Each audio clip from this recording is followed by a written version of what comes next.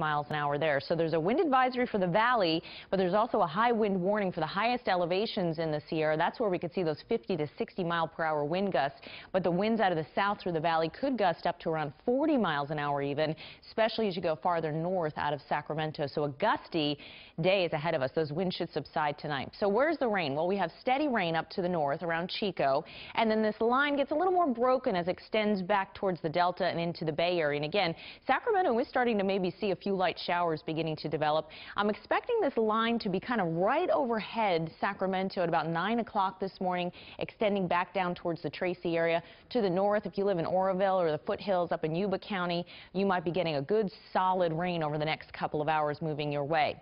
Late morning, midday hours, we actually break out into sunshine in Sacramento.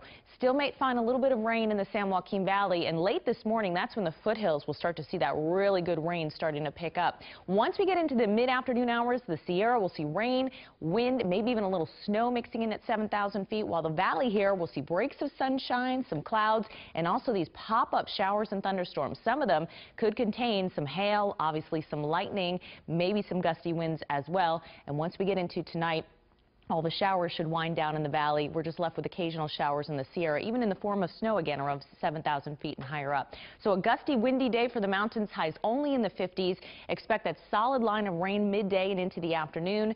And yes, maybe a little snow mixing in as well. 64 in Angels Camp, and we are going to see rain in the foothills by later this morning. Rain is already coming down in Fairfield, 68 in San Francisco. I'm expecting the afternoon to be gusty, but also a mix of sun and clouds with perhaps a couple of showers mixing in. Low 70s in Stockton and Modesto, and we will see those clouds really thicken up over the next hour or two with some rain by mid to late morning. 68 in Sacramento today with a chance of thunderstorms this afternoon. But again, if you want to get out, there's a little bit of a dry period in there, probably midday. So windy today, not so tomorrow. We'll look at a high around 70, partly cloudy, and it stays pretty quiet early in the work week. Midweek, actually, we may warm to the upper 70s.